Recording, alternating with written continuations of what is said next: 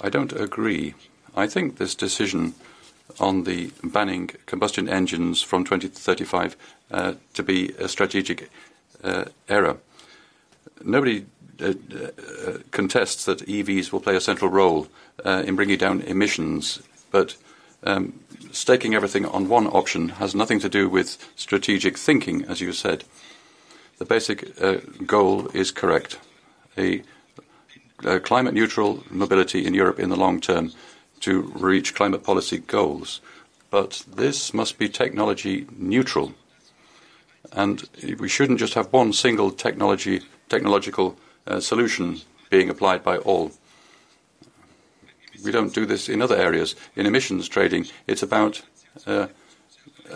achieving this CO2 goal. Companies can choose their approach and the technology. It's not prescribed. So why should it be different with vehicles? This kills off innovation, and it's not good for climate protection overall, because in deciding for EVs, we lose sight of the fact that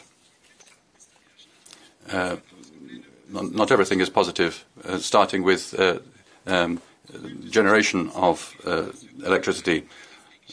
We have a new dependence on China. The raw materials and rare earths come from there.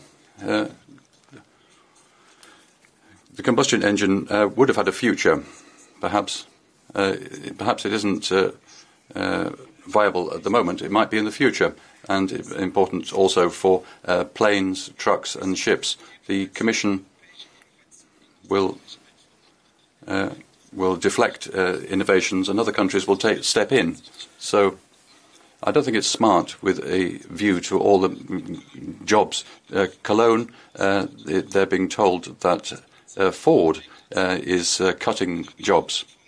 I hadn't spoken about the charging infrastructure, streets, roads, and the high purchase prices. I'm not basically against EVs, but I'm basically against the idea that in 2035 we can't have climate-neutral solutions. Speaker cut off. I'm not the only one who thinks like that. Kiitokset kollega Arimont.